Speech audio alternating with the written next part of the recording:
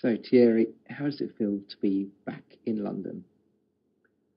Great. As much as I love New York, uh, London is home for me. Uh, I'm French and everything, proud to be. I'll always defend my country whenever someone's talking about it, but London is home for me. Everything did change for me, professionally and privately, right here. My daughter was born here, and also what happened with Arsenal. And I love the town, to be honest. Great vibe also in the town. London is an amazing city, so this is home for me. What particular parts of London do you like? I mean, obviously, being playing for Arsenal, you have kind of to be based North London. So I would say I'm an Hampstead guy, so I love Hampstead. It's Hampstead, Regent's Park, Primrose Hill. Like northwest, west. I don't go. That's where I am. I don't go too much south, southwest and stuff like that. I go to the West End. That's as far I go in London, and if not, I stay, St John's Wood, around that area. So I would say, maybe if you're from Chelsea, then you say another thing. But obviously, being where I am right now and playing for Arsenal, and you want to stay there, so I'm always going to tell you that part of London for me is the best.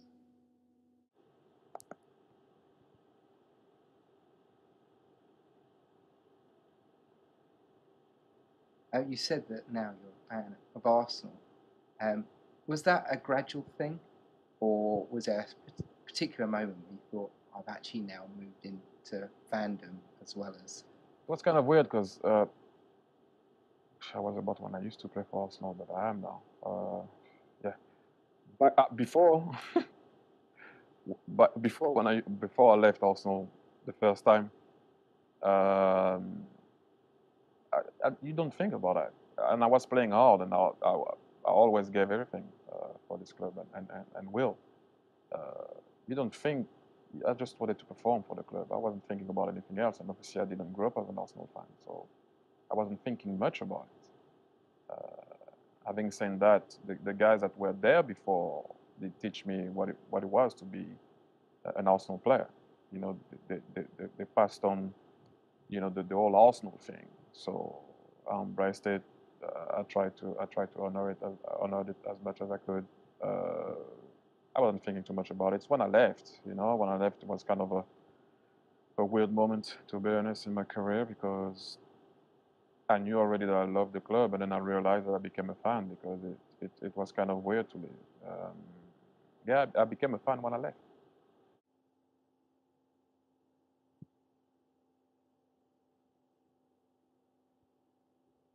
So recently, uh, you, you've been wearing Puma boots. Uh, what made you want to come and join Puma, and what do you think of the boots that you've been wearing? First of all, I was following Puma for a very long time. Some of my teammates were wearing Puma for a very long time, actually, back in the days when I was my first spell at Arsenal. And then I followed their work with the African teams, and I always thought that was a great thing because sometimes people don't care about the African teams and gambling with them, and I always thought that was nice, um, a nice thing from Puma to do. Sorry, and then obviously I've been involved with some other sponsors before, and I have to say that we kind of talk about it with my people, and come to an agreement that we wanted to join Puma because we saw that the future was bright with them, and it was kind of a no-brainer. And the Puma King SL, what are your thoughts about that? Wow, you know what? I was just like so happy, and I'm not saying that because I just joined Puma. I'll be honest that I haven't been that excited uh, for a boot, a pair of boots for a very long time. Uh, they're just amazing, um, light and still you can still have that leather, like just like back in the days, and they're really light. You know, I'm not having a go at all the other boots that are in synthetic, but I'm a like old school guy, and I like a leather boot. You know, even though back in the days I played with some other stuff, but that that that boot right there for me is um, one of the best I've seen for a very long time. And I've been in the game for a very long time too now. Yeah, but as one of the best I've seen in the game for a very long time. Trust me.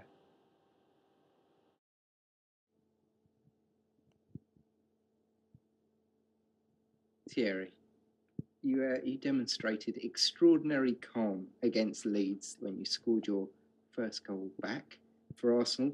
Are you that cool in all areas of your life? I would like to think so.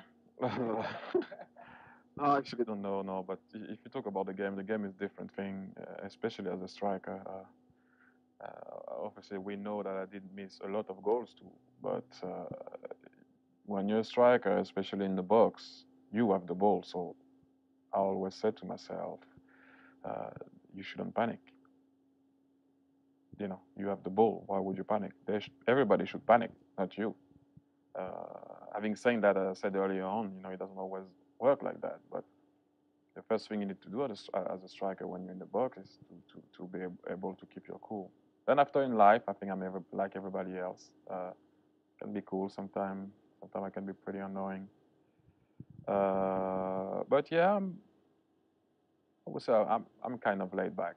Um, but when I have to do something, whether it is on the field or outside of the field, then um, I'm committed and I won't be too laid back. Are there any particular things that wind you up? Everything, everything, everything does wind me up. I'm French, so that's something that we have sometimes. We complain a lot. No. I just, you know, I can't tell you. You know, it's something that I see sometime. You know, especially in the game. You know, if you think a guy can give you the ball and he didn't give you the ball, you're always gonna mount, right? You're always gonna say, "Ah, give me the ball." You know, but that's a normal thing on the field. And or if you feel that someone did disrespect you, you know, I mean, the normal stuff like everybody else. You know, I have my moments.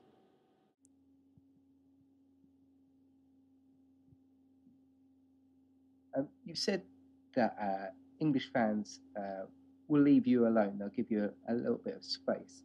But how much of a shock to the system has it been to return to London from MLS and face the pressure of the media and the fans and all the hype that goes with the game? I didn't actually think about it. I don't read anything, so it's pretty simple for me.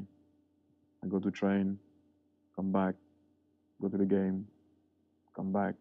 I don't I don't kind of get sucked in what's been said or not said.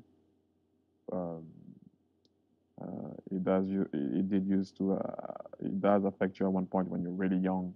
You know, you want to see what people say about you, you know, and stuff like that. But you should understand that that's not really how it is. You know, you have to try to do your best for the people that do care about you and do care about the club that you're playing for, and that's it.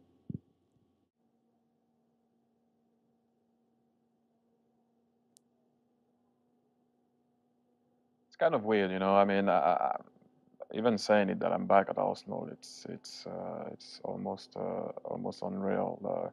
I don't know. I'm a bit more mature, and even though we all know as men that it's kind of difficult to do that.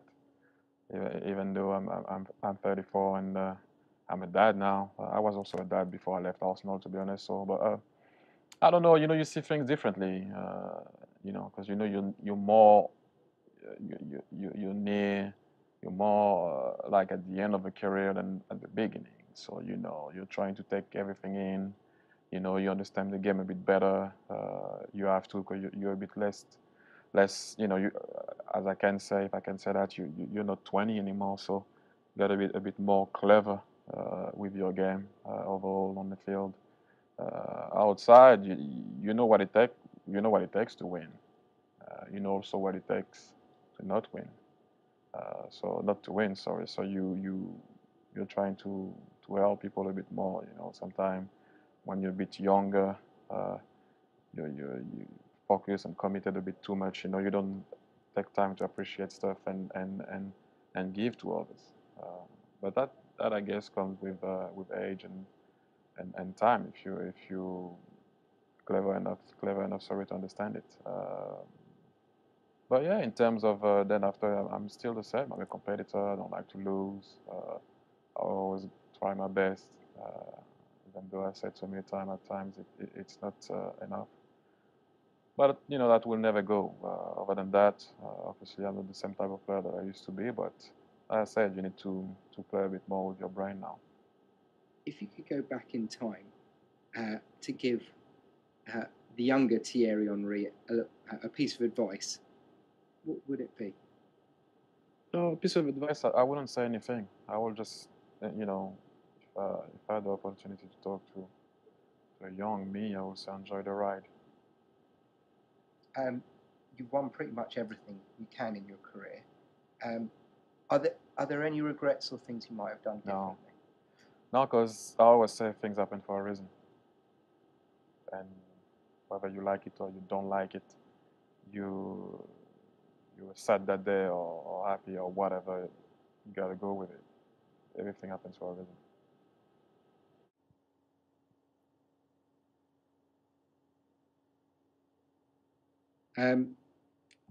If I was to come round your house for dinner, I'm not saying I'm invited, but if I was, what would you cook me? What's your signature dish? Depends. I can, depends. Chicken, rice, and beans. Uh,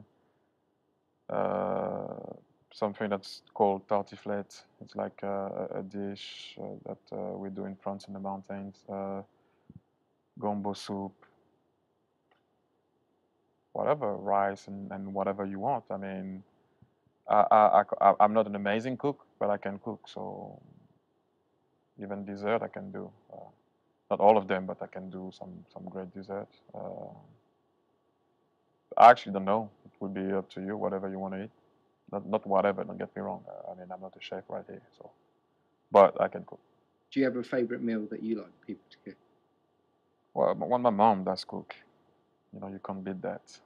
So whatever she does, especially West Indian food. Um, and apart from my mom, I do like Italian food and Japanese food, and Chinese and Indian food and Cuban food and a lot of food to be honest. But no, I'm pretty easy. But you know, you can't beat your mom cooking.